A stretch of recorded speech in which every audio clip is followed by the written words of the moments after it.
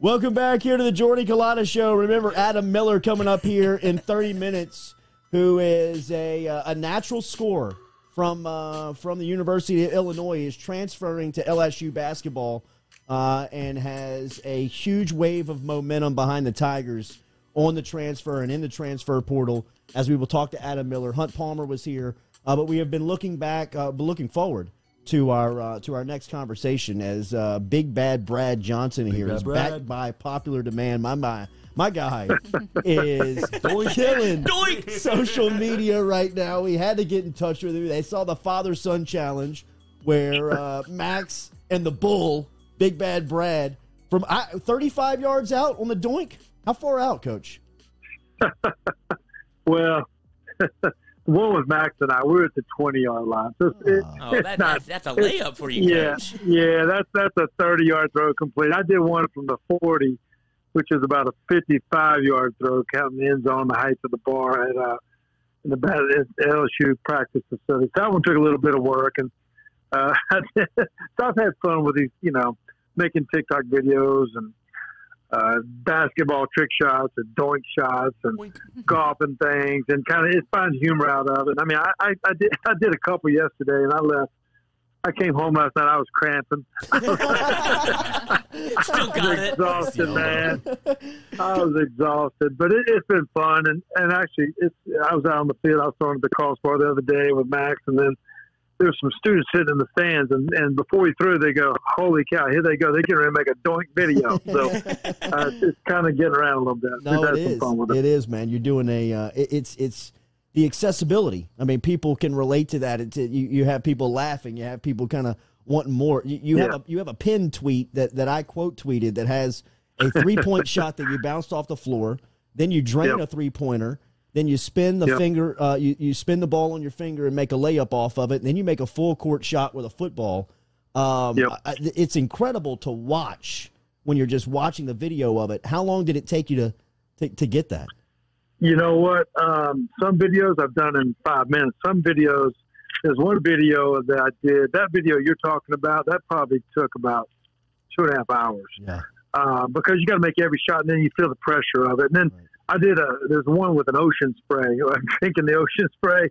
And that one, it took a long time. The ball bounces over the back of the backboard. And honestly, you start feeling the pressure. You got to make that football long shot at the very end. I start licking my fingers, and here we, you're like you're back underneath center again. You know what I mean? So, It is pure enjoyment when you make it.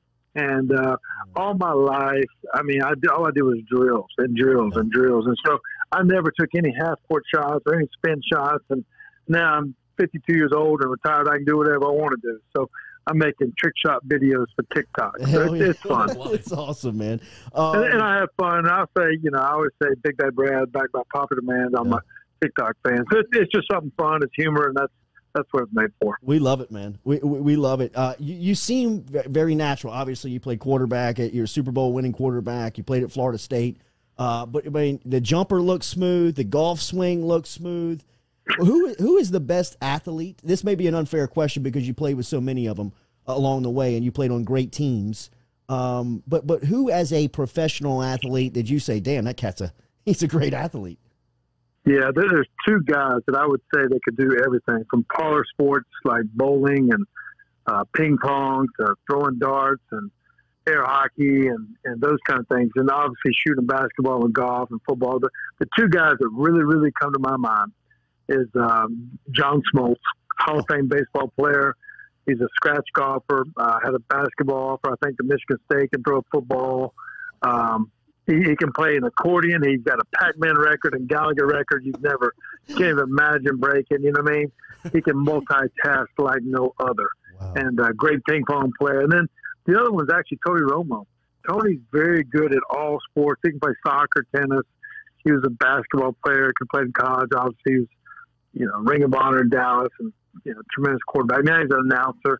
But those two guys can do it all, all sports. And you see Tony. He's won, I think, the Celebrity Golf Tour.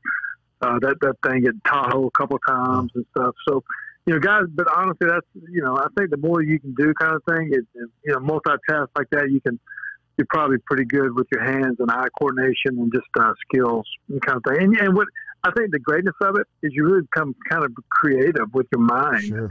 And whether it's drawing up plays in the dirt and the dirt, playing backyard football or basketball, those kind of things. So that's what's kind of neat about it. We were talking to Jimmy Burrow, Joe's dad, a couple of weeks back going into the NFL draft, and he was talking about how he urged Joe and his sons growing up to play multiple sports. Did you see the advantage of that for Max and for Jake now as he comes up? No doubt. Yeah. No doubt. I think, I think what kind of gets lost for kids is two things. One, I don't think they play enough. They pick teams in the backyard. Play shirts and skins and go play basketball. And just play imaginary games of frisbee golf and, kick the can and,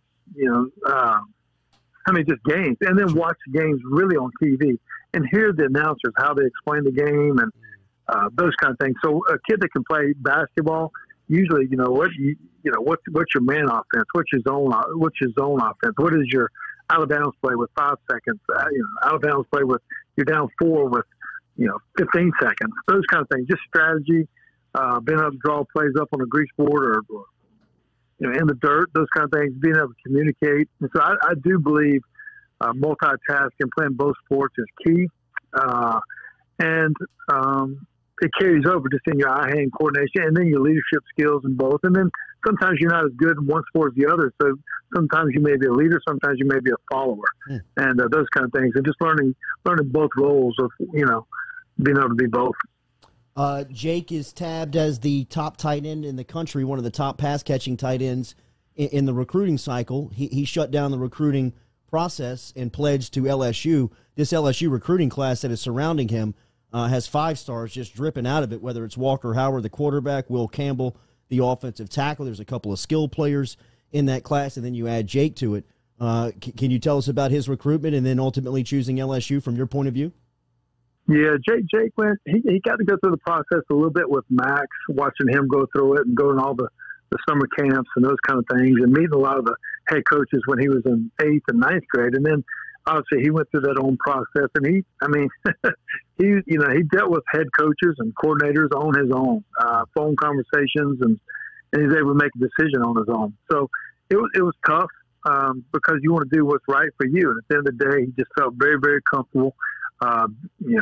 He's been on campus a bunch at LSU, been to camps, been around Coach O, obviously making a relationship with the tight ends coach with Derek Shea and Tyler Orgeron, and then ultimately, Jake Pete's coming in had a big factor on him too. So, but I think, if you're going to win, you want to be in a great system for all kids. You want to be in a great system and be around great players, and then, kids that love ball and love work ethic and want to be a part of something special. So I know those guys, they get on video games and, he's made a great relationship, I think, already with Walker and Jack Besh and some guys like that. They're on their own chat lines playing Fortnite or the Madden football games. And so it's been fun for them just to kind of develop, and then eventually they'll be together pretty soon. What type of player is he, Coach, for us down here in Louisiana? Don't see him every Friday night and just see the highlights of him. I mean, he looks big, fast, and strong, but when you watch him play from your point of view, what's his advantage? Yeah, Jake, he's 6'5.5", 6'6". He's long, like long arms. He loves to compete. He loves to learn. He loves to be taught. He loves to, what's the process of why you're putting in a play, and he wants to be coached. And I think that's his number one trait. He wants to be coached. He wants to learn. Obviously, he has certain skill set that's pretty unique, and he has an ability to run routes and catch balls, and just and the will to get better. So he's excited. It'll be a great fit for him being at LSU, and obviously, he is. We live 596 miles away. We drive that route a lot. Right? Yeah, I got a tag in the back of my car. It tells you. If anybody sees it, it says Tiger Stadium, 596 miles. So, nice. But it's Coach O. He says that's he shows you where. He says that's where you sleep and that's where you eat. This is where you train and this is where you develop and that's where you shine. He's talking about this Tiger Stadium. So, but it's neat for both our kids to be together and just be a part of a special place. How much did Max Johnson have to do with the recruitment at all? Was he in his brother's ear at all, or did you want him to have his own kind of own journey to recruiting? That's a unique thing. It's a great question. I mean, Max had to make a decision for himself. And that's a long, long story, and I'm sure one day we'll talk about it. But that was a long – it was a hard decision, but he felt like it was the right decision, and he even feels more confirmed about it now. And Max had to let Jake make his own decision. He said, listen, he told him the benefits of it, and Jake's been on campus a bunch, just visiting, and but just he had developed some great relationships with some other schools and head coaches and some people. But at the end of the day, he has to make that decision what he wants to live with, and obviously Max had a big part of it. But it's also a place where he felt like he could. Grow as a person and have a great career, and just looks forward to working and learning and getting better at LSU. Seemed like Max had a good month of spring drills. What did you make of his workouts, his 15 practices, and his first spring with DJ Mangus as the passing game coordinator and Jake Peets as the offensive coordinator? I just felt like the team, they all got better. I mean, they had some injuries along the way, but they found, different ways to. I went down for the scrimmages and obviously the spring game. I just felt like the team was really, really coming together. And so it's fun to, they got a new coordinator with Jake Peets and DJ Mangus, but you have a lot of former coaches that have been there too. So I think they're just growing. I think the great thing about that team was they had a lot of kids come back that could have graduated and went on, but they wanted to come back. I think the way they finished last season was a big part of recruiting your own players. And so I think that was the key especially the line play. And so it'll be fun to watch them grow. I feel like Max is excited and getting better. But I feel like all those quarterbacks, they got better throughout the whole spring. And I think you just got a lot of guys that are very hungry to play and want to compete and have a great year this year. What's the offseason? What are you looking forward to offseason in him improving between year one and year two? From your point of view, I know that you guys work out a lot in the offseason together. Is there an emphasis this offseason? Yeah, I think for a quarterback, there's the three P's. One is knowing your protections, and then going to be able to go through your protections are key, and then be able to go through your progressions, making reads real fast, and getting through it and being decisive, and then obviously developing your relationship with the play caller. Mm-hmm. And those things are very, very key, and they just feeling comfortable in the system and the people around you. So I feel, like all those quarterbacks, they grew this spring. I feel like Coach Peets has made an emphasis as far as not just, learning football and schemes, but just developing that trust and relationship and just how they can grow as, on the field, off the field, but then have a full understanding of what that system provides and where it can grow. And so I feel like, obviously, from year one, you just like, where do I line up in the line? Sure. Where do I go? You know what I mean? And then, what's the snap count? And then you like, dude, you're hungry for plays, and you just want to watch more film. You want to grow. You want to get better. And so I think the biggest thing is just being decisive and accurate with the ball, and understand those three things I was talking about with protections, progressions, and then going with your play caller. Coach, last time you were on here, you rattled off some play calls yourself from back in the day. Is that something that runs in the family? We can depend on Max to have that recall? What's interesting about college, I don't know if they call plays anymore. Everything comes in from the sideline, right? Yeah, they're like sitting out there with like an owl, just with heads on a swivel, looking to the sideline. So, but it's different. There's probably where college ball is now is probably where I was as a professional in my fifth or sixth year in the league, as far as audibles and box counts and hand signals and man and zone plays and being full field reads. So it's pretty cool to see where they're at, and it's competitive every day, for those kids. And I know Max. He says, man, he says like, every day's a game day. You're going against Derek Stingley and Elias Ricks, and it's extremely competitive. So you better come with your eyes wide open every day. Brad, what do you make of Urban Meyer bringing back Tim Tebow as a tight end? Yeah, you know what? Coach Meyer, he's had unbelievable success, man. In college, and then obviously he's getting ready. He's going to have to learn the pro game. The hashes are different, the rosters are different, and you can't recruit. You have free agents, you got to draft, but he's a smart guy and he'll figure it out. But Tebow, he deserves every right to make that team.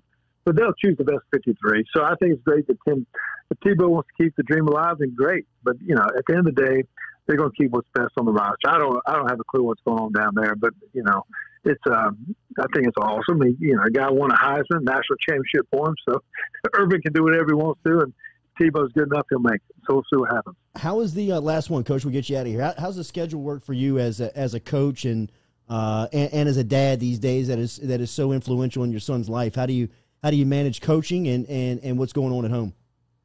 Yeah, it's wild.